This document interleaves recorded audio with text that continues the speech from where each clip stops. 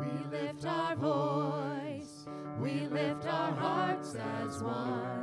We are yours, your will be done. The promise in your word we pray, reveal your presence here with us.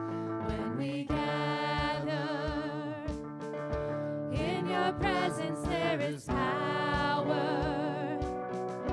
When we worship you together, you are here. When we gather, we lift our voice, we lift our hearts as one. We are yours, your will be done. The promise in your word we pray, reveal your presence here with us. When we gather in your presence, there is power.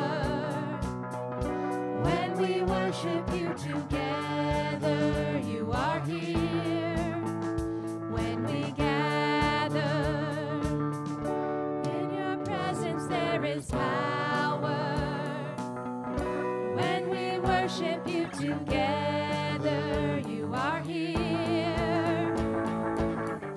Jesus, there is power in your name, great God. Our hearts will sing your praise, Jesus. There is power in your name, great God. Our hearts will sing your praise. Our hearts will sing your praise.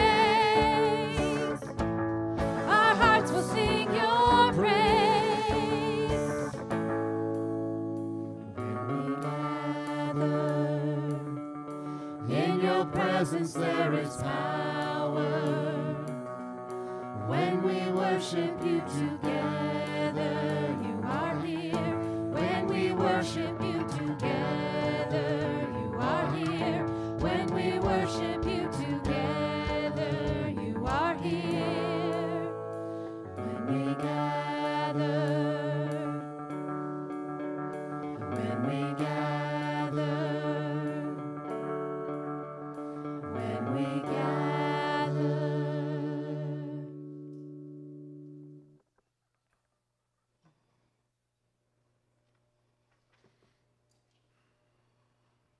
Good morning, and welcome to worship. We're here at St. Philip Lutheran Church for the contemporary service in Raleigh, North Carolina. We welcome all of you that have shown up today in person, and we also welcome those who do view us online. Have a few announcements this week. If you are interested in the ladies' lunch that occurs the first Thursday of the month, that happens this week. They're going to Briggs Great Beginnings on Creedmoor Road. You will need to contact Claire Mueller to make a reservation. Her number is in the BBN. And since we are in the season of Lent, we will be having the midweek Lent services on Wednesday. We are again using the day worship service. It'll start at 6:30. It's a 20 to 30-minute service. It is very contemplative and prayer-centered. And as we did last year, one time it'll be held in the main sanctuary, one time it'll be held here in Kepley Hall. So if you come and you can't remember where it is and it looks like no one's there, check the other worship space.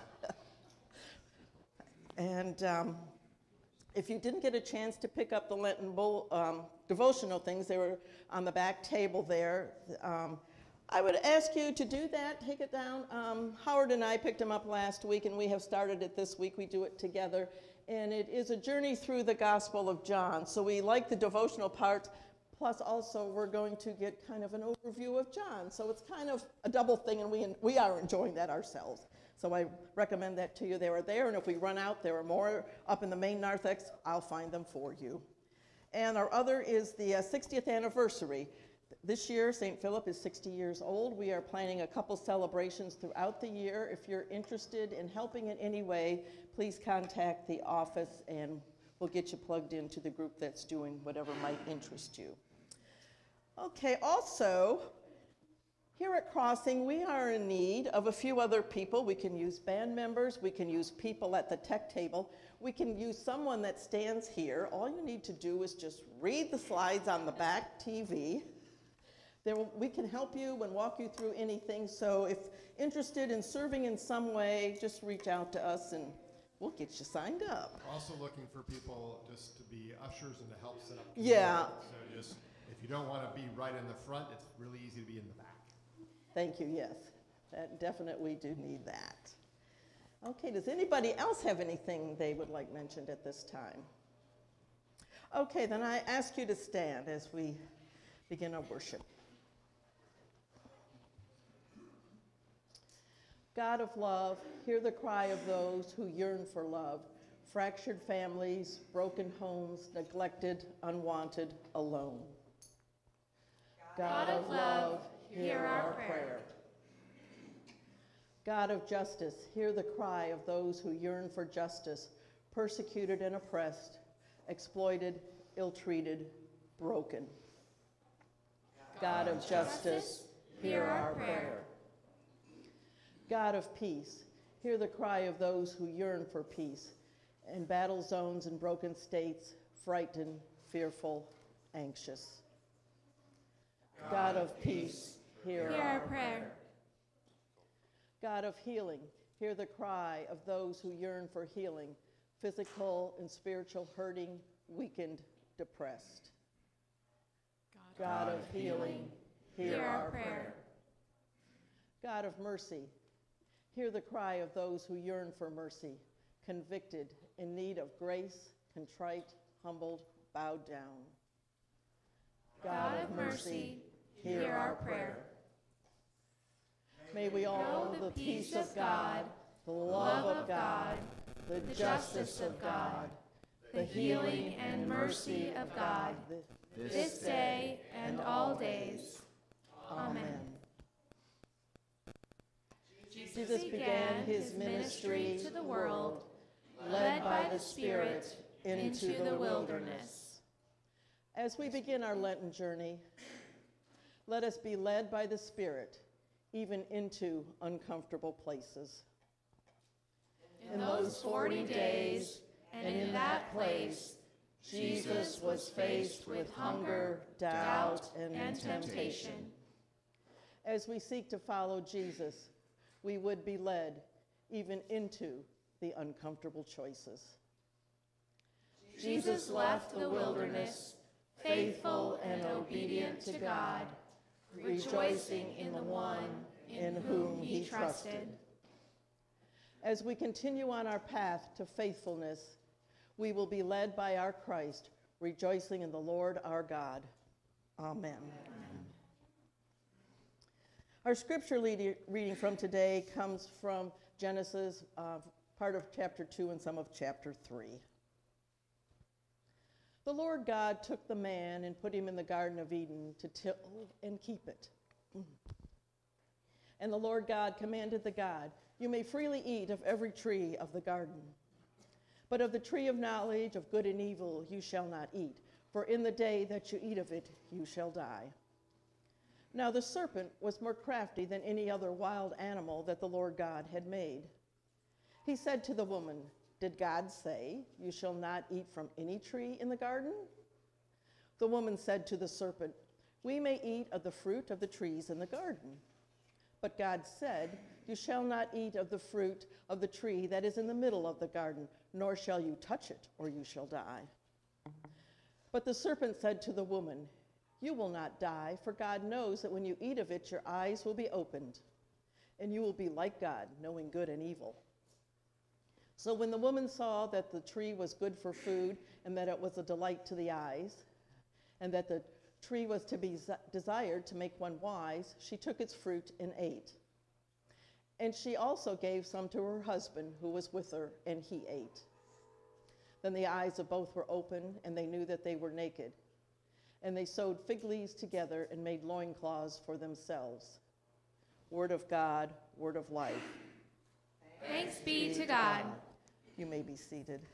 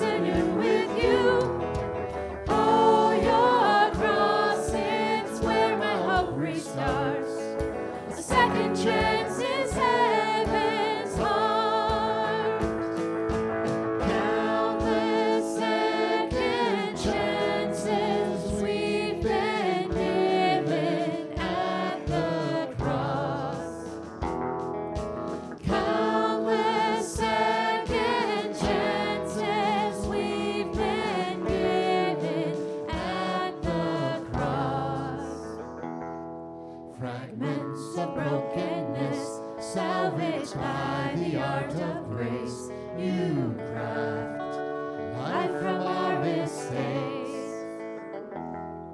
Black skies of my regrets outshone by this kindness. New life dawns over my soul.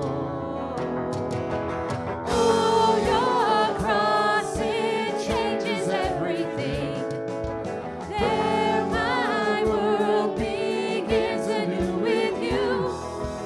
Oh, your cross is where my hope restarts. Second chance is heaven's heart. A second chance is heaven's heart.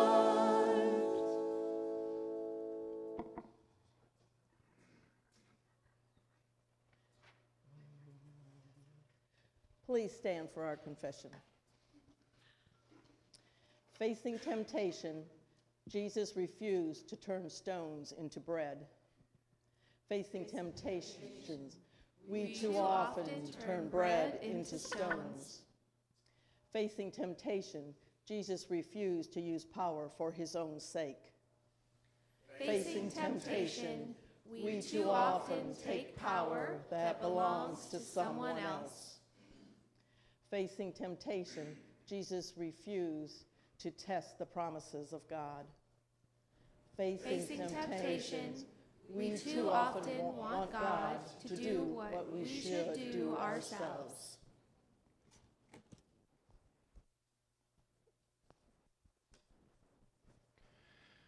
When God called your name, God called you to a journey of faith. Do not be afraid to look inside, to see those things which are holding you back from being who God created you to be. Place your trust in God, who is always with you, loving you into wholeness. Amen. Amen.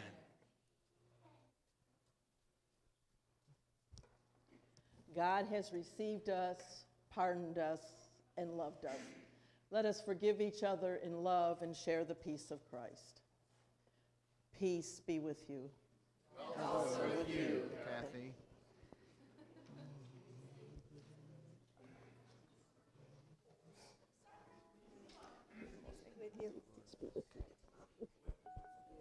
Let's go to the band first. It's kind Yeah. of weird not to go to the band. Band first.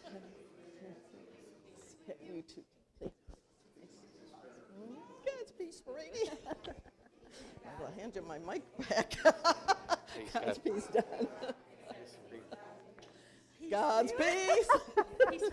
I'm going to tangle somebody up in this yet. God's peace. God's peace. God's peace. My man. God's peace, Stephanie. God's peace to you too. We've been zigzagging. God's God's peace. God's peace, Margie. Yeah, God's peace. God's peace. Oh, I think there were people we didn't get signed in here.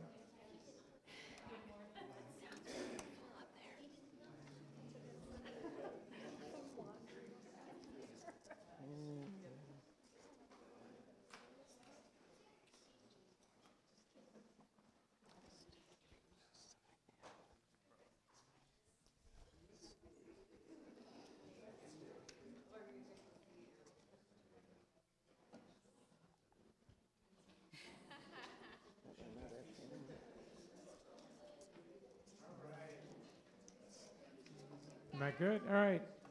I'd like to ask the children to come forward. Scoot back a little bit. I need room. Yeah. Yeah. Oh.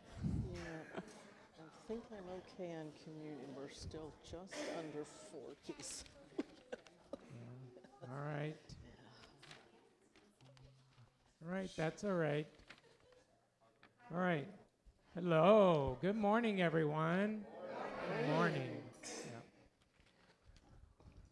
There we go. We got more kids coming up now. So imagine that your mom has placed 2 baskets out on the table. One bowl is filled with beautiful fruit like this of apples, oranges, plums, and pears. And the other bowl is filled with candy. Yum, yum. Look at all these goodies in there. Yeah, after putting these baskets out on the table, your mom says, you can't eat any, you can eat all of the fruit from the bowl that you want, but you can't have any of the candy. Because the fruit is good for you, and it'll make you healthy and strong.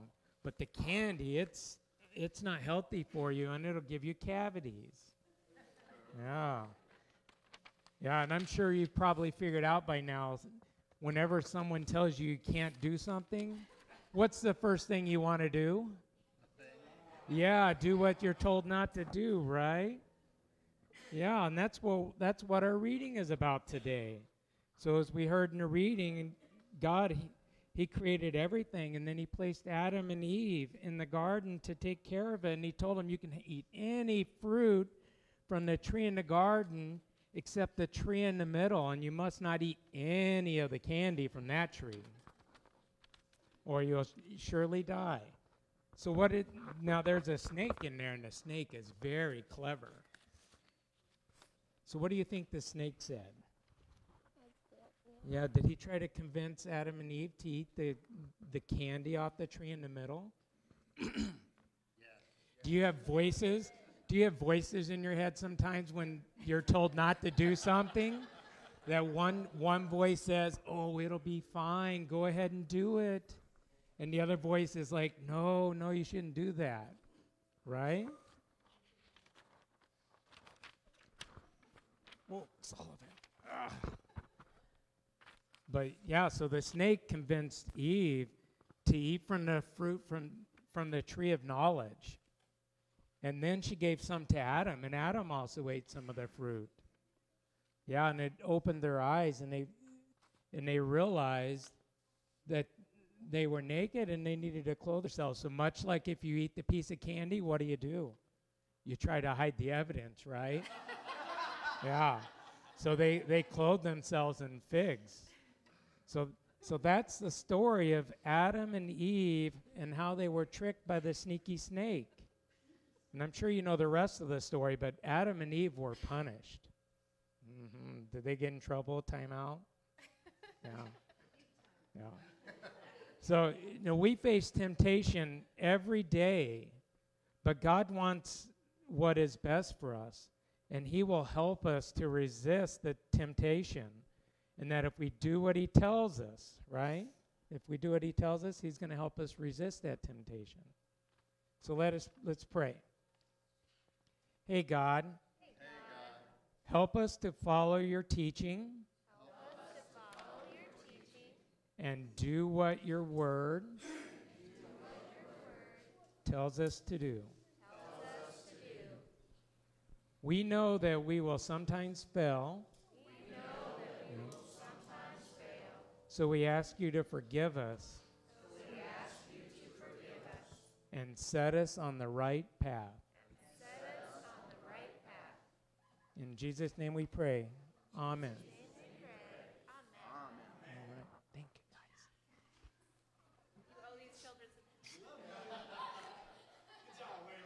Nice, Waylon.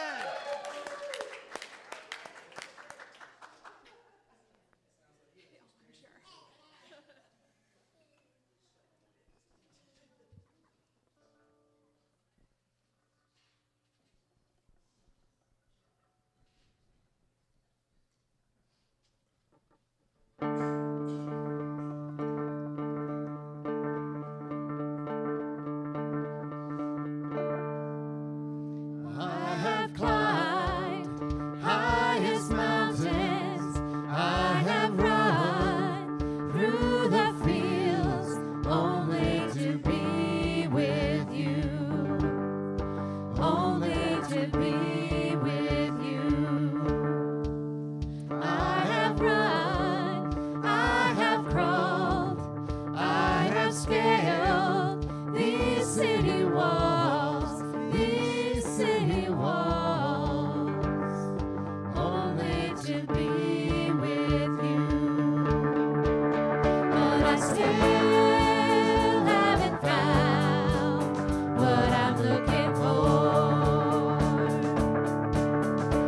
I still haven't found what I'm looking for. Open the eyes of my heart, Lord. Open the eyes of my heart. I want to see you. I want to see you. To see you high and lifted up, shining in the light of your glory. Pour out your power and love as we sing, holy, holy, holy. Holy, holy, holy. Holy, holy, holy. Holy, holy, holy. I want to see you. I have climbed highest mountains. I have run through the fields only to be with you. Only to be with you. I have run, I have crawled, I have scaled these city walls,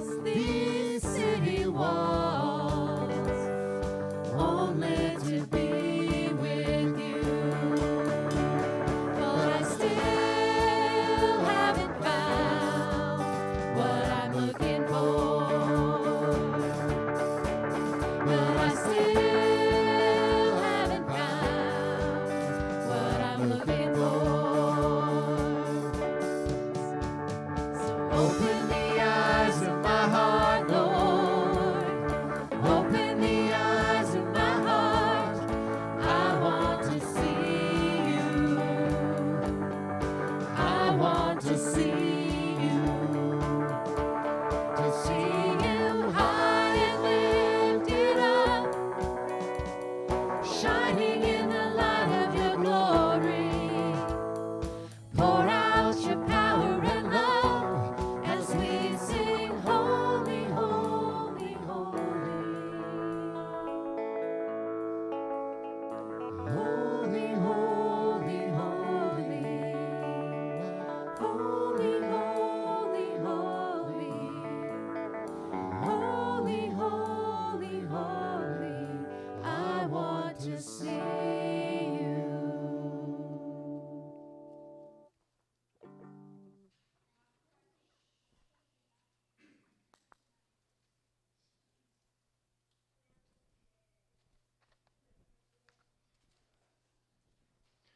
Good morning.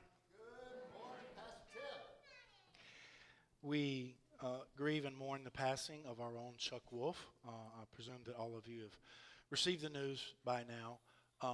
Logistically speaking, his visitation with the family will be on Thursday, March the 9th from 4 to 8 p.m.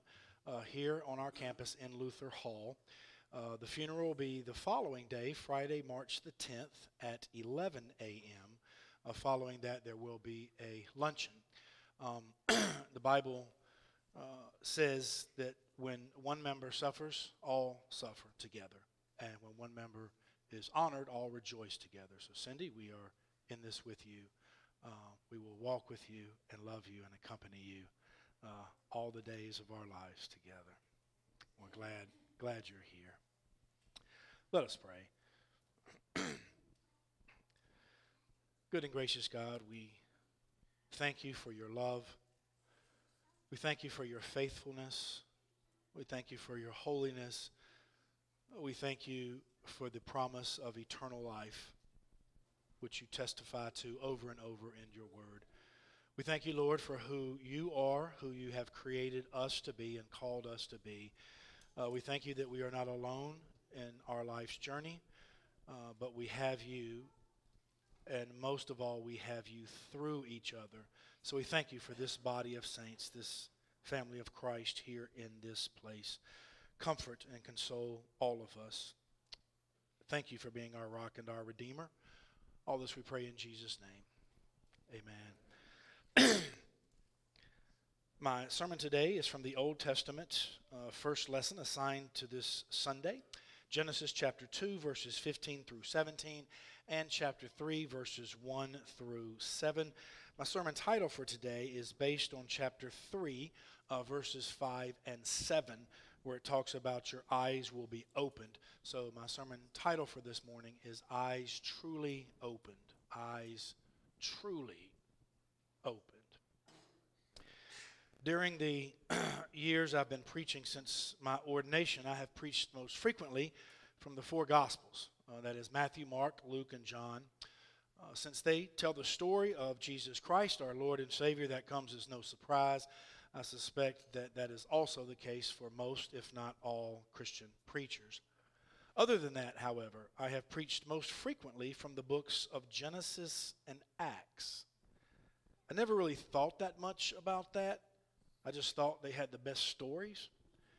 Until one day someone pointed out to me that they were both books of beginnings. Genesis in the Old Testament, narrating the original creation of the world and the human race, and Acts in the New Testament, narrating the beginning of the Christian church after Jesus' crucifixion and resurrection.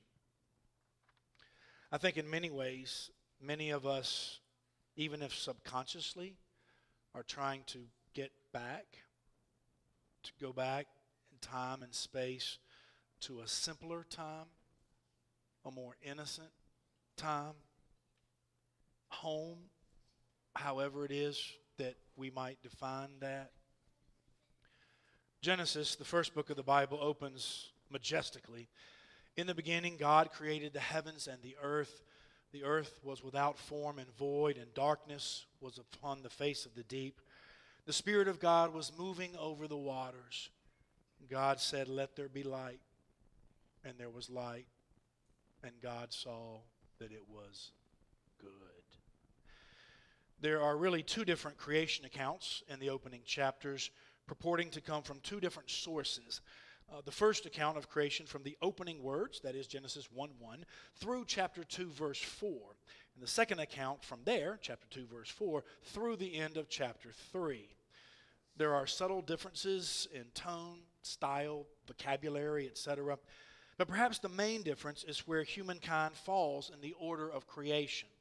You see, in the opening chapter, humankind is created last, after everything else.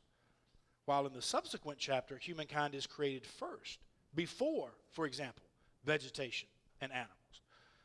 Our text this morning, whose details are a little more filled out, comes from the second of those two accounts.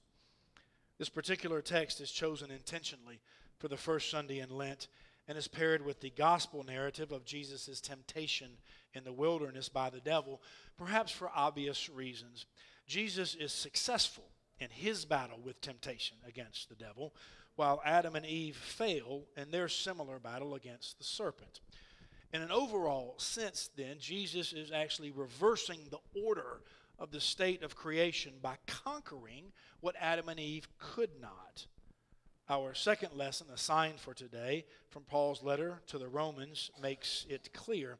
Whereas Adam and Eve fell into temptation, thereby inviting sin, followed by death, into the world, and subsequent humanity was enslaved then to sin and to death, Jesus conquered temptation, defeated sin, and cheated death by his resurrection, thereby securing for subsequent humanity the free gift of righteousness and everlasting life.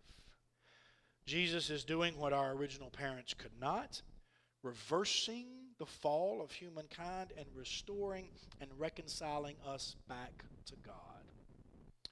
If you think about this text from Genesis more deeply, it is easy to sympathize with Adam and Eve. The text opens up. And the Lord God took the man and put him in the Garden of Eden to till it and keep it. The first charge, duty, or assignment of humanity is to till and keep creation, to benevolently watch over it, making sure that it flourishes. And the Lord God commanded the man, "You may freely eat of every tree in the garden, but of the tree of the knowledge of good and evil you shall not eat, for in the day that you eat of it you shall die." Now, everyone in here who has ever interacted with a child knows that the root of temptation comes precisely from such pronouncements. You can do anything you want, just don't do this one thing. You can go anywhere you want, just not into that room. You can date whomever you want, just not him or her. Particularly with children, but also with adults, the lone prohibition you give is the exact thing that intrigues and attracts and piques one's curiosity.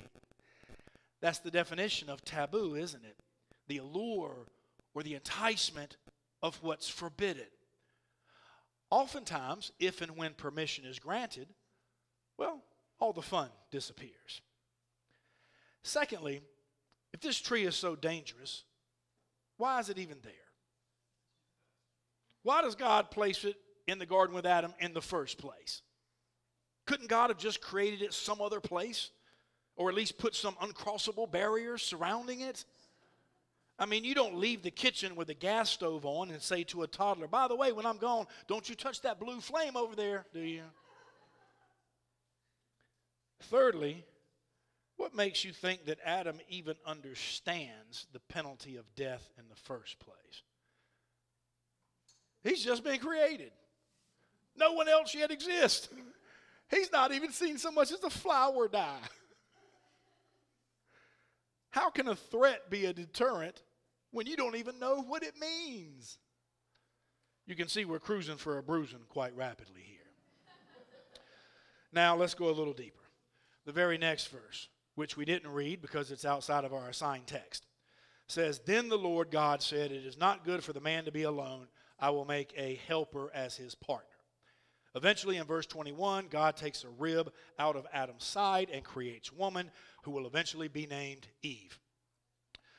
So my point is that Eve isn't even around yet when God gave his command not to eat of the fruit of this particular tree. Adam alone received the command because Eve didn't even yet exist. Now, obviously, she's aware of the prohibition by her dialogue with the serpent in chapter 3, but she's only heard about it, presumably and apparently, secondhand from Adam, as opposed to firsthand from God. So that at least possibly dilutes the force of it. Furthermore, some biblical translations, some ancient biblical translations, leave out the phrase from verse 6, who was with her, leading many scholars to post that Adam wasn't even around when this original temptation occurred at the hands of the serpent. That is not to exculpate Adam from any guilt. He certainly ate of it either then or later. But it is to suggest that the one who directly heard and received the divine command perhaps would have been more reluctant to yield than someone for whom the command was hearsay. And to add to your exasperation, what is the serpent even doing there in the first place? Where did he come from? What kind of garden is this? Ugh. I don't know. There are some unsavory elements in this account. And finally, when Eve succumbs in verse number 6 based on three things. Number one, the tree is good for food. Number two, it was a delight to the eyes. And number three, it was desired to make one wise. Two of those threes harken back to chapter 2, verse 9, wherein God purposely designs the trees of the garden to be, and I quote, pleasant to the sight and good for food. I'm starting to admire Adam and Eve for holding off as long as they did. I probably would have succumbed much sooner. Let's transition, shall we? It's done. The so-called fall of humankind, wherein sin and death enter the world, follows by one mere chapter, a creation about which the biblical author can write, and God saw everything that he had made, and behold, it was good. Actually, I'm sorry, very good. Notice the location of this particular tree in the garden, my friends. According to chapter 3, verse 3, you shall not eat of the fruit of the tree that is where? in the middle of the garden. Its location is central to everything else. That's sad, isn't it? You get the sense that once the middle is messed up, everything else will be messed up. Once the core is violated, becomes rotten, everything else becomes corrupt too. Once your soul's relationship to God is severed, it makes sense that the rest of your life would fall apart or become empty. Ironically enough, the serpent told the truth in one way. He says in verse 5, your eyes will be opened. And in verse 7, the eyes of both were opened. But rather than opened in wisdom, they are opened in shame. They knew that they were naked, and so they sewed fig leaves together and made loincloths for themselves. Apart from its literal meaning, being naked metaphorically means being weak, vulnerable, and helpless. Does anyone in here this morning know what it's like to be weak, vulnerable, helpless? To have to sew fig leaves together to mask certain things? To have to disguise and hide behind your guilt, your shame, the way you really are? Because if the truth ever came out, it would have devastating and catastrophic consequences. And so we hide ourselves from God and from each other. Do you know what I consider the chief irony in this text, my friends? Verse 5 of chapter 3, the middle part of the serpent's temptation. Your eyes will be opened, and you will be like God, knowing good and evil. You will be like God. Some say that's the real heart of the temptation, to be like God. The reason that's ironic, chapter 1, verses 26 and 27, then God said, let us make humankind in our image according to our likeness. So God created humankind in his image. In the image of God, he created them, male and female, he created them. I want to be like God, yet I'm already created in God's likeness. I want to be God-like, and yet I'm already created like God. They are being tempted with something they already possess. They are already, as is, created in the image of God and in his likeness. You know what illustration or metaphor the earliest church fathers used for sin? They said sin was like a dog with a piece of meat in its mouth running beside a stream of water, who stops and sees its reflection in the water and opens its mouth to acquire the meat it sees in the reflection in the water, thereby dropping the real meat in its possession for a futile attempt at an unreal reflection in the water. Being tempted with something you already possess. How can the devil tempt us with something we already have? How can the serpent tempt us with being someone or something we already are?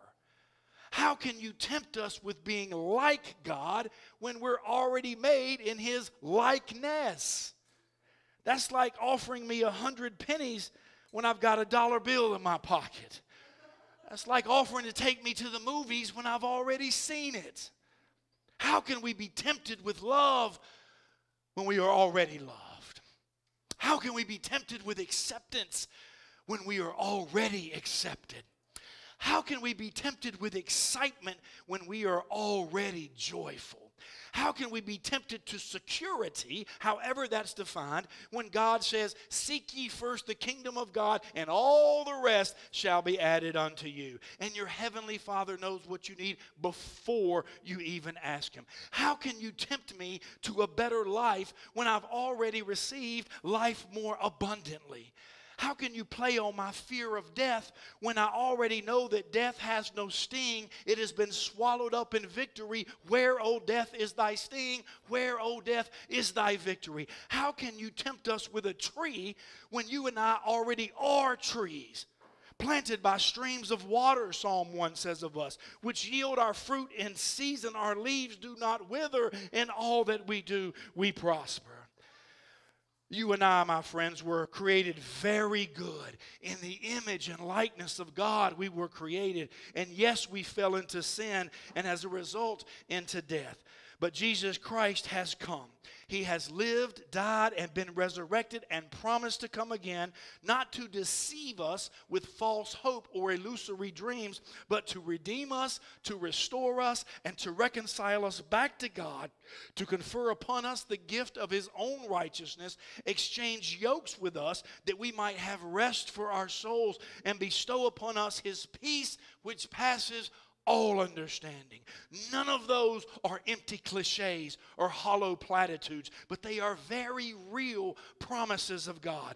So we can sing along and believe along with that old gospel song, I told Satan, get thee behind, victory today is mine. But it's not yours because of your own strength or fortitude. It's not yours because you will successfully battle temptation from here on out in your life.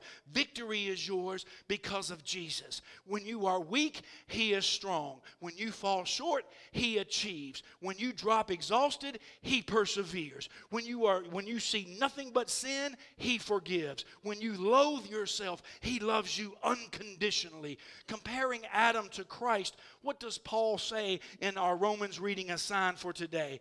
Just as one man's trespass, Adam's, led to condemnation for all, so too one man's act of righteousness, Jesus's, leads to justification and life for all. You do not face the devil or his agents of temptation unassisted this Lenten season. The outcome is not in debate or doubt. Some of your efforts will be strong and valiant. Others will be weak and woeful. But because Christ has conquered, you, my friend, are victorious.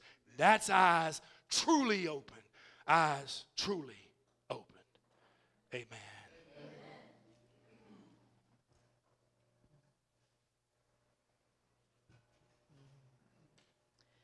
Your support of our ministries here at St. Philip is greatly appreciated.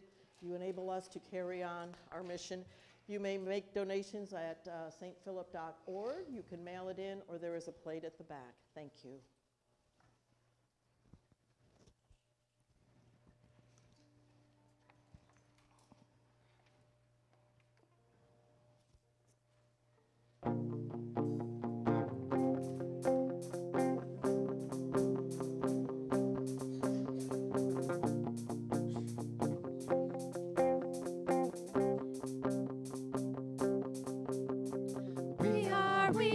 We're caught in the in-between.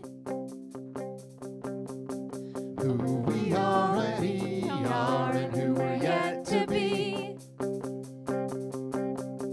And we're looking for love, but finding we're still in need. Only what we have lost will we be glad to keep. And we're waiting, but our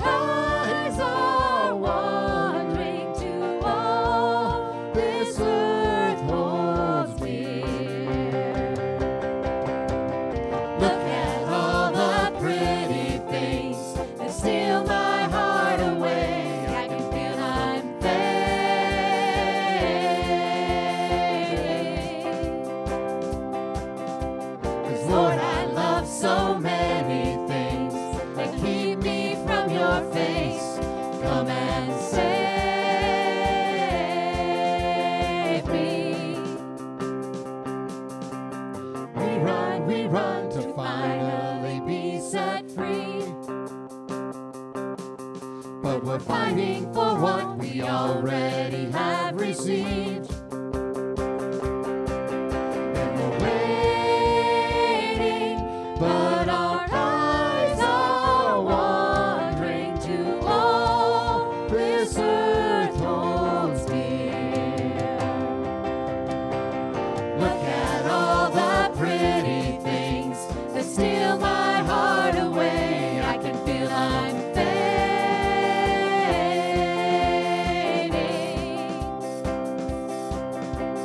Lord, I love so many things that keep me from your face. Come and save me. We're caught in the in-between. But we're fighting for what we already have received. We're caught in the in-between. But we're fighting for what we already have received. Look at all the pretty things that steal my heart away. I can feel I'm fading.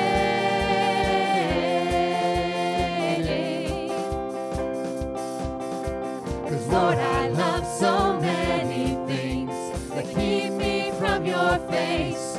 Come and save me. Come and save me.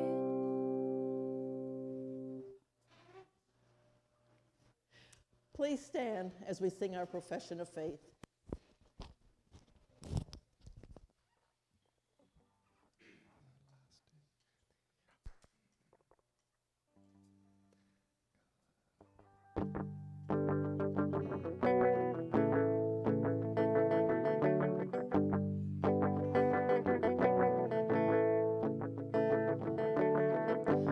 Father everlasting, the all-creating one, God Almighty, through your Holy Spirit, conceiving Christ the Son, Jesus our Savior.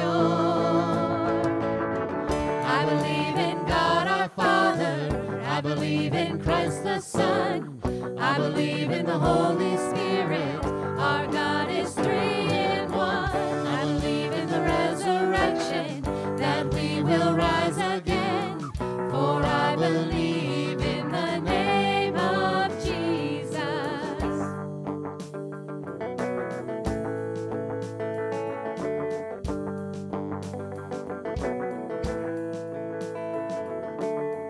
Our judge and our defender, suffered and crucified, forgiveness is in you.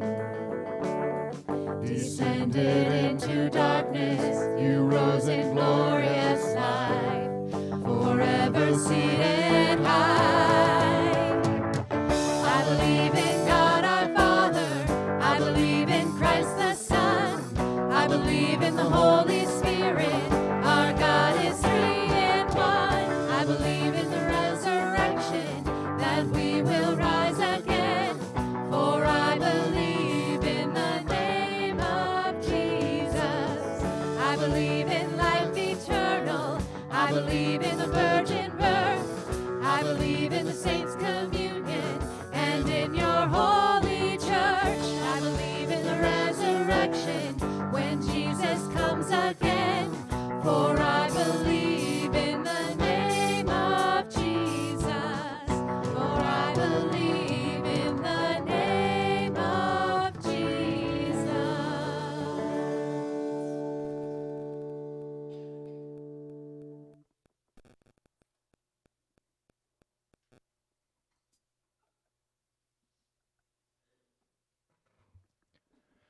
We celebrate together now the Lord's Supper, the feast of Holy Communion.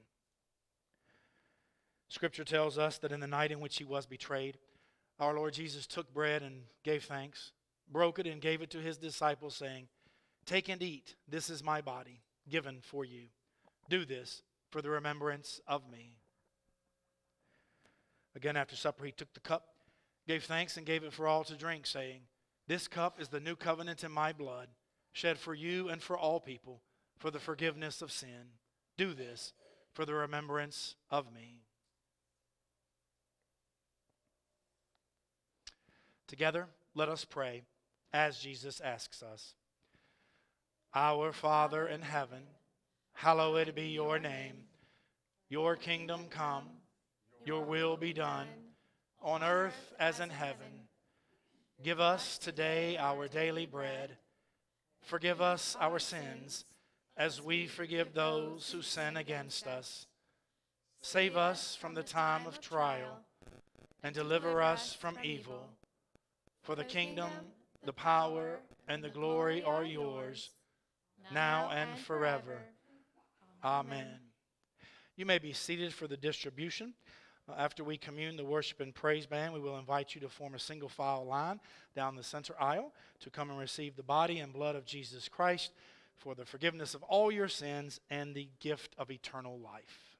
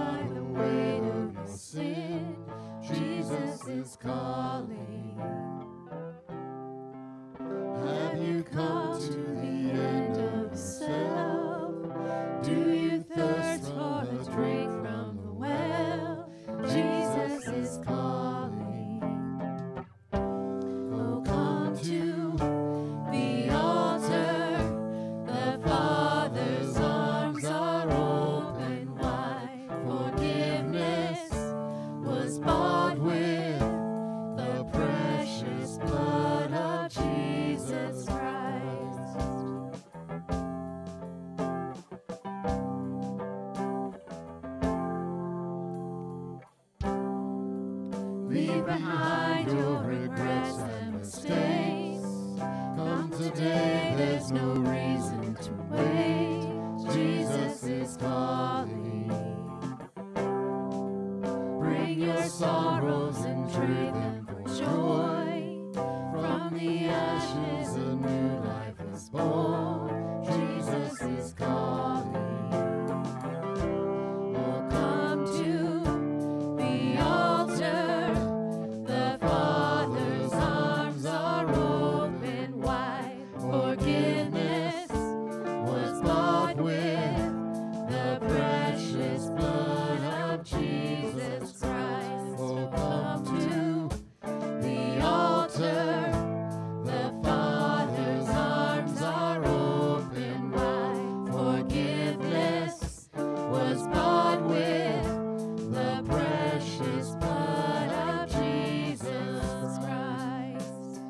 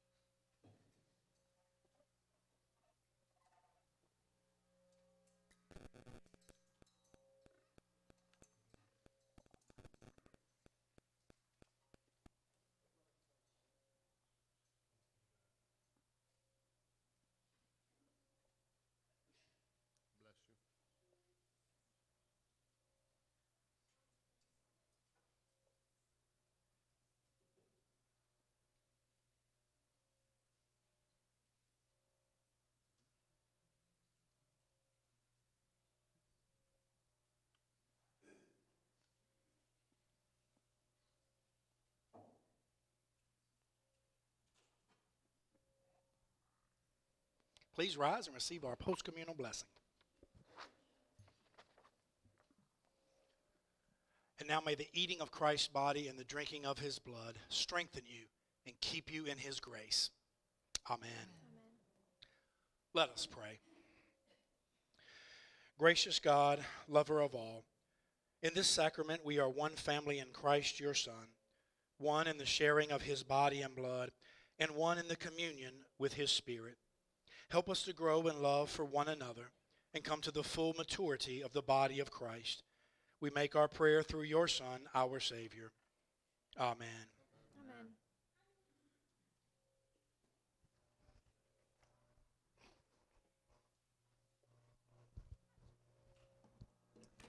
Siblings in Christ, what is our purpose?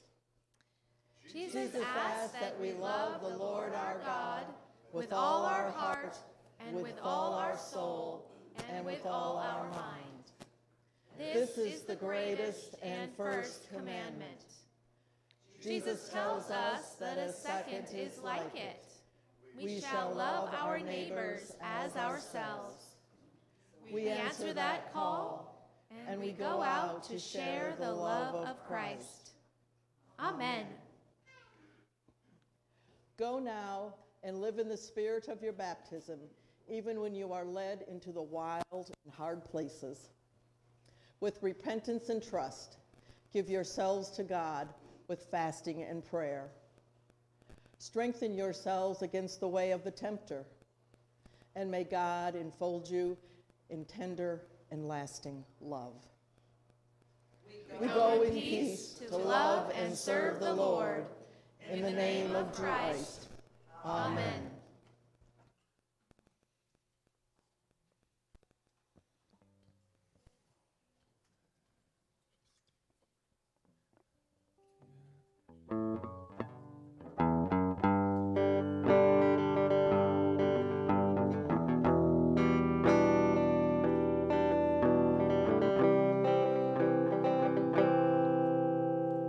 Splendor of the King, clothed in majesty, let all the earth rejoice, all the earth rejoice.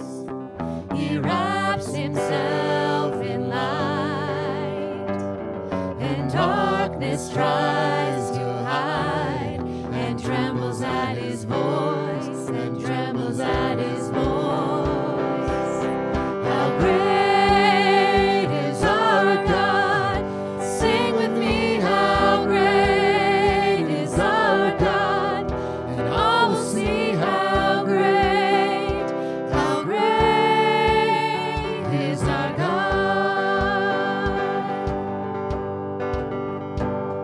And age to age he stands, and time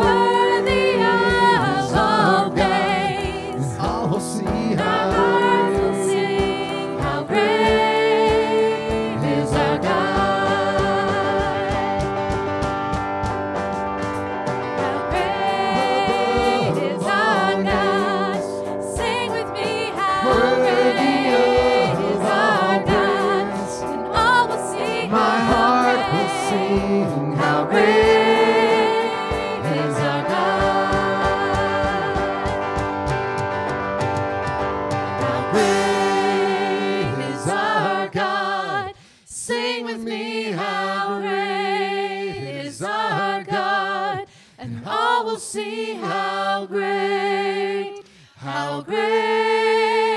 is our God. Go in peace with eyes wide open to know that you were created just how you are to be. Thanks be to God.